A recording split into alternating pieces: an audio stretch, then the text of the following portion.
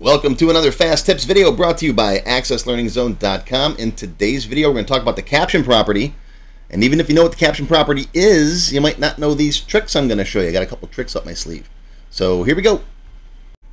Let's talk about the friendly neighborhood caption property. Now, lots of things in Access have a caption property, and sometimes they behave differently than in other places. For example, if you look in a table, let's go to the customer table here. And you'll see that fields like first name, last name, whatever, they've got a caption property down here. Now, I don't often use this caption property, but if you do put something in there, this caption will become the label that's associated with it when you bring this field into a form. And also, it'll be the column header in a query. So, for example, if you don't want it to say first name without a space in the middle, you can come down here and put first space name as the caption. And then when you bring this into a form or a query, it'll look like that. It's just a little time saver. Let me show you. All right, let's go to, I'll just go to the single form here, design view. And I'll change this form so it gets its data from the customer table. Okay. Now, when I go to add existing fields, if I bring in first name and last name, let's say, click and drag, drop them over here, you can see last name doesn't have that space. Let me make these black so you can see them better. Right, last name does not have that space because it just makes the label exactly what the field name is, but this guy's got a space in there. So it's a little bit of a time saver. That also happens, let me close this, when you make a query, create, query design, base it on the customer table. And if I bring in first name and last name and then run this, you'll see the column headers accordingly. Now, I personally don't like that for the column headers because, for me, my end users should never be using queries directly. They should be interfacing with forms and reports only. So queries are for me if I want to run a query. And I want to see what that actual field name is, right, instead of some other substitute for it. So I don't like that myself for queries. So that's one reason why I generally don't use the caption property in the table. Another thing that is similar, by the way, that a lot of people don't know, and I cover this in my Access beginner courses, by the way. In addition to the caption, there's also this description over here, which is optional. Okay, usually I say that's for you, but keep in mind, if you put something in there, it's going to show up in the status bar on the bottom of a form whenever the user tabs to that field. This is the customer's first name. Okay, so if I put that in there, save it. Now again, if I build a form, and I should have saved this change before, sorry. Let's make this bound to the customer table again. All right, if I add a field, let's add first name and last name again. All right, save it, and I'm going to close it and reopen it. Okay, notice down here it says form view, right? When I tab, look at that. I just tabbed to the first name field. There's the caption. There's the description. It pops up down there. So you can use that for notes for yourself if you want to, or if you want to give instructions for the user of the database, you can put them in that description field. Now, as far as the actual caption goes in form, let's go to the customer form here. You'll see captions in a lot of different controls. Labels have a caption property, obviously. Buttons have a caption property. The form itself has a caption property. So if I go design view, if I open up one of these controls, properties, right, go to the All tab, you'll see there's caption right there. You can put whatever you want inside there. We know that one already, right? See? First name, there's the new caption. Now there's some tricks you can do. When it comes to text boxes, all right, this label is attached to this text box. Okay, see how they're attached? As long as it's attached, you can come over here with the caption and you can put an ampersand in front of any of these characters and that becomes like a hot link. So if I put ampersand name like that, right, first name, hit tab, notice you get the little underscore there underneath first name. What does that mean? Well, let me save this and show you.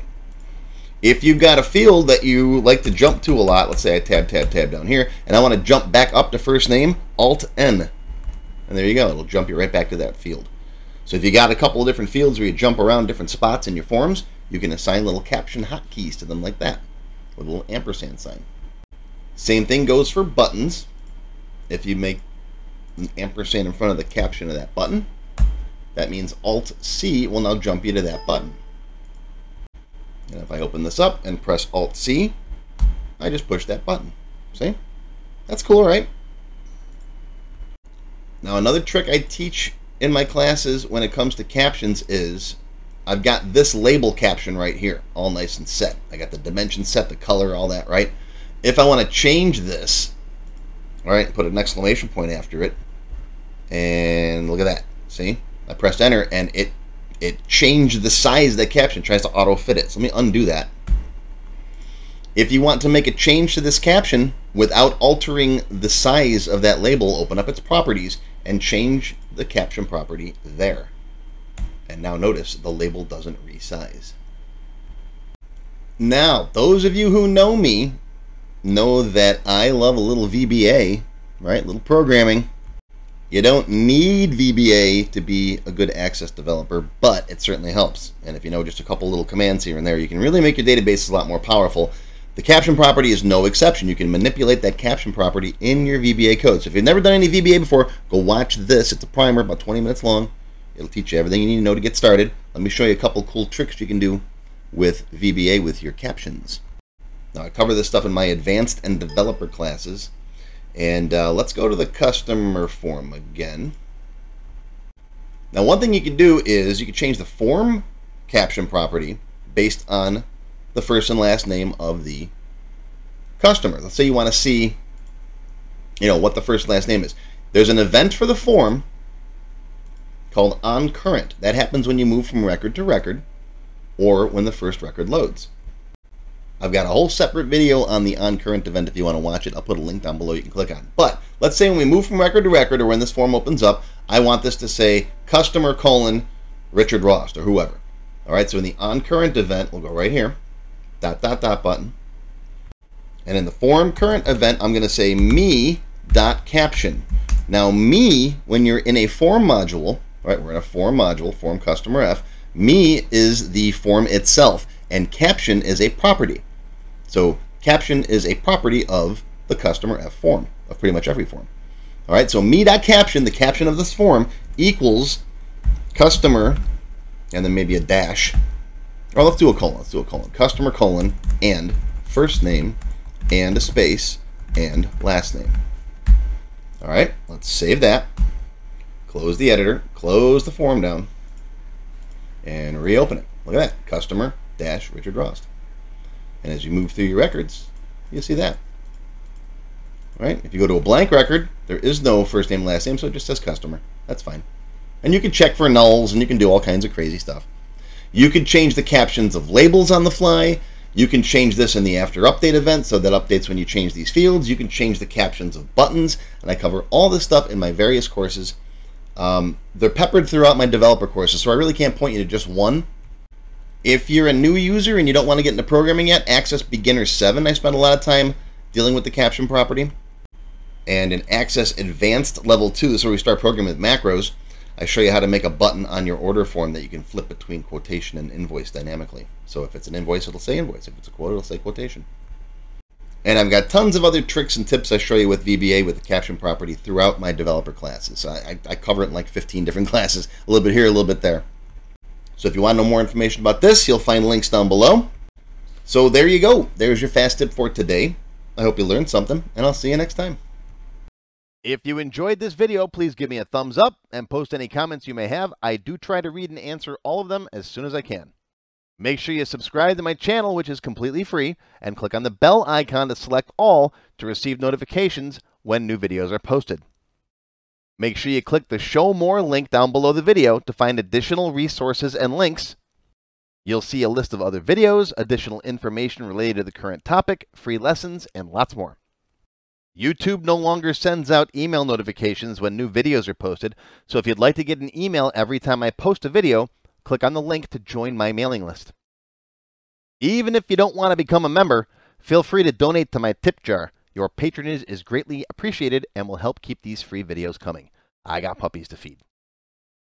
How do you become a member? Click on the Join button below the video. After you click the Join button, you'll see a list of all the different membership levels that are available, each with its own special perks. Silver members and up will get access to all of my extended cut tech help videos, one free beginner class each month, and more. Gold members get access to download all of the sample databases that I build in my tech help videos, plus my code vault, where I keep tons of different functions that I use. You'll also get a higher priority if you decide to submit any tech help questions to me, and you'll get one free expert class each month after you finish the beginner series. Platinum members get all the previous perks, plus even higher priority for tech help questions, access to all of my full beginner courses for every subject, and one free developer class each month after you finish the expert classes. These are the full-length courses found on my website, not just for Access too. I also teach Word, Excel, Visual Basic, and lots more. You can now become a Diamond sponsor and have your name or company name listed on a sponsors page that will be shown in each video as long as you're a sponsor.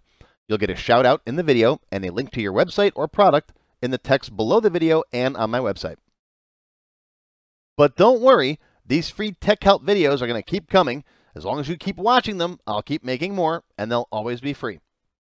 Now, if you have not yet tried my free Access Level 1 course, check it out now. It covers all the basics of Microsoft Access. It's over 4 hours long, and I just updated it for 2021. You can find it on my website or on my YouTube channel. I'll include a link below that you can click on. And also, if you like Level 1, Level 2 is just $1. Yep, that's all, $1, and it's free for all members of my YouTube channel at any level, even supporters. Want to have your question answered in a video just like this one? Visit my tech help page on my website. You can send me your question there. While you're on my site, feel free to stop by the Access forum. Lots of good conversations happening there. Be sure to follow my blog, find me on Twitter, and of course, YouTube. Once again, my name is Richard Ross. Thank you for watching this tech help video brought to you by AccessLearningZone.com. I hope you enjoyed this video and that you learned something today. I'll see you again soon.